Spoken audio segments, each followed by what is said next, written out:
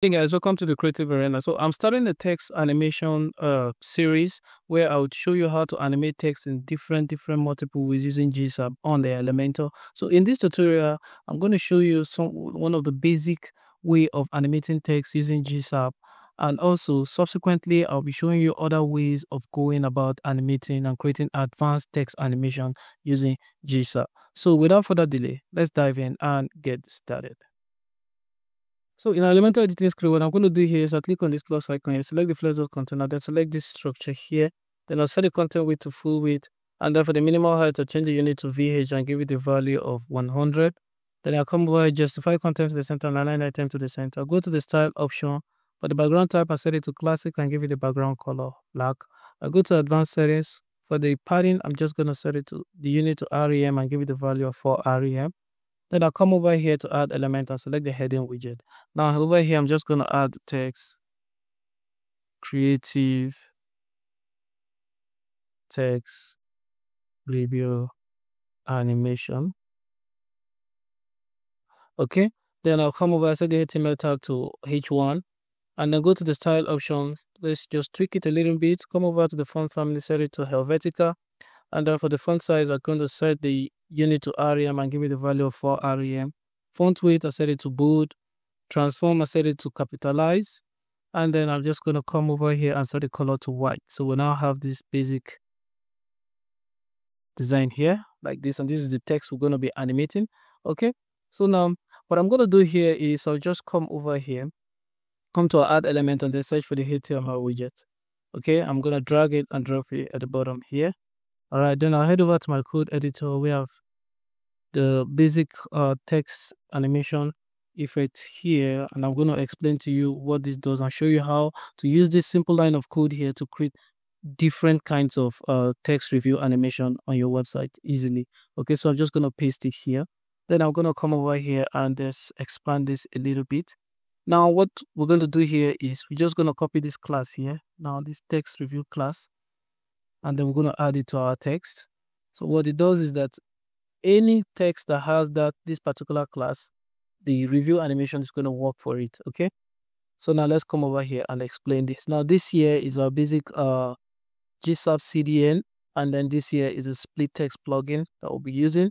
And over here is where we create a variable for it, and then so that any class that has this, any item on our page, any text on our page that have this class here will be animated. Now the type of split text we'll be doing here tree, which is the lines. Either we can split it by lines and animate it, and then we can split it into words and animate it, and then split it into characters and animate it as well. And I'll show you how to go about all three of them to create different kinds of design. So now to do that, you're going to come over here. You can see here. Now let me zoom this a little bit. Now you can see here, what we have here is over this line here, we have GSAP from. Now what this means is that our animation, where our animation will start from. Okay, so this split here is this variable here, and then these lines here is what we'll be animating. That is the line of text that will animate. Okay, so over here we now have this Y, set it to 30. That means we're setting it from the y-axis, which is the animation starting from the bottom up, and then the opacity will be 0 from the bottom, and then we'll now add this duration here so that it will take 0.8 seconds to perform that animation. So now let's publish this, and then let's preview this. You can just see what happens. So if you refresh this page, you're gonna see the animation. Now let's come back here to our code. Okay, so you can increase this or you can decrease this duration, and then you can also increase this y-axis value here.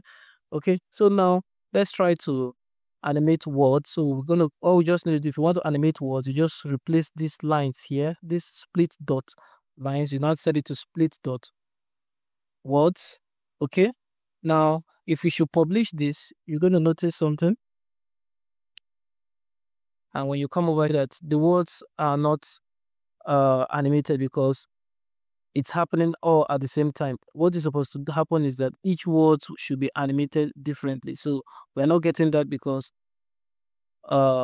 we need to add another class here. We need to add a stagger effect to our words. So to do that, all we just need to do is come over here, add a comma, and then come down here, and then we're going to add stagger. Now the stagger value is from 0 to 1. So we can set the stagger to 1, and then let's come over here, publish this, and then we'll come over here. We can see. However, you can see that the effect is a little bit slow when you refresh it. It's a little bit slow, so you can reduce the stagger from 1. You can set it to 0.2, and then you come over here, publish it, and then you see the individual words are now animated like this. And if you do not like this duration, you can increase the stagger value from, remember, it ranges from 0 to 1, so you can just play around to have the perfect stagger value you want. Okay, so now that is it for how to animate the individual words. Here, all you just need to do is add this stagger, and then you give the stagger value from 0 to 1. However, if you want to animate the characters, each characters, you just need to do is to come over here and change these words here to characters, to chars, like this. And then when you come over here, you publish this. Now you come over here, you're gonna see how it's coming in. This is really, really slow, as you can see, very, very slow. So now let's come over here, and then let's remove the duration. Let's remove the duration, and then let's reduce our stagger effect to 1, and let's publish this and see.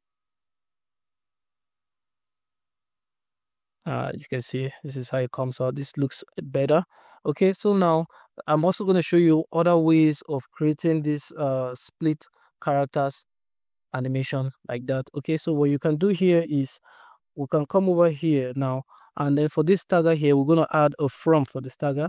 Okay, so what we're going to do here is we just come over here, and let's add the curly braces here, and then now we're going to set this each. Now what this means is that for each 0.1,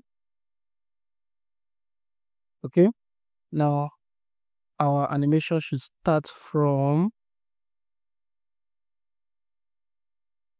the end. We can say from the end. Okay, and then let's publish this, and let's see how our character gets animated. I'll come over here, see it's the animation now starts from the end to the start. Now when you come over here, and then you now change this value here to center, and then you publish this. Okay, we'll come over here, you can see our animation is now starting from the center like that.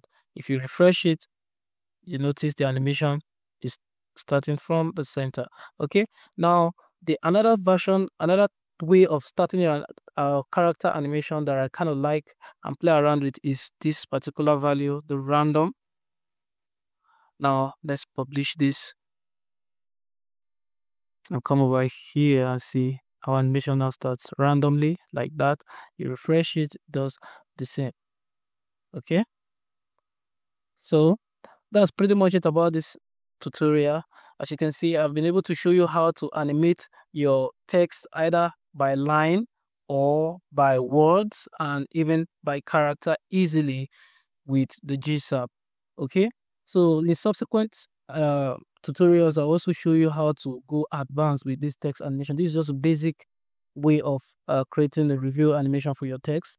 Okay, so if you like what you see and if you learned something new from this tutorial, remember to give this video a thumbs up and feel free to drop a comment wherever you're confused, and I'll do what to attend to as much as I can. And if you're new to our channel, remember to hit the subscribe button and the bell icon so that you get notified first when I drop a new video.